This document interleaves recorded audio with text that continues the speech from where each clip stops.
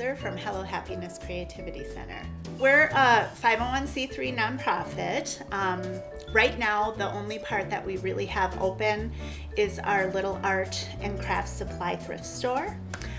It's really small, but it's really packed. It's got a little bit of everything: acrylic paint, canvases, paintbrushes.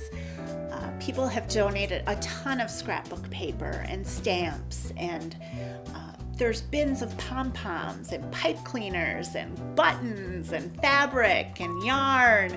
So it's just a mix of everything that you would buy at a craft store, except it's a thrift store. So it's all very affordable.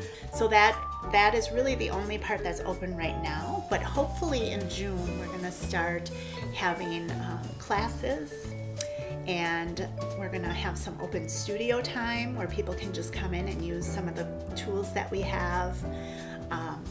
We're eventually going to have an after-school teen club. It's kind of gonna just be a place to come to be inspired and to leave happy. The nonprofit aspect of it is really just that we are now mission-driven instead of profit-driven. So we put our mission above all else, and that is creativity for all. So that means that we don't charge a lot. We are far more interested in getting things into people's hands than getting money. I started my first store in 1999 in Baraboo with 3 other creative ladies. We did a consignment craft store, and from there I just kind of kept going and going. The last thing I did was I had a pop-up in Sheboygan on Michigan Avenue for 1 year. It was a very intentional 1-year store.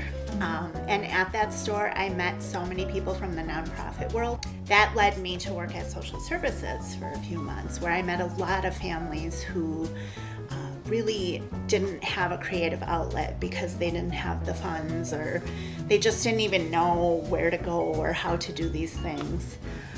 And it wasn't just the kids, it was adults, which I kind of, in my life, I've noticed a lot of adults have forgotten how to play. I know what creativity has done for me, and the way that it makes my brain work, and the way that it really helps me solve problems. And I just think the more that we cultivate that in any community, the better the community will be.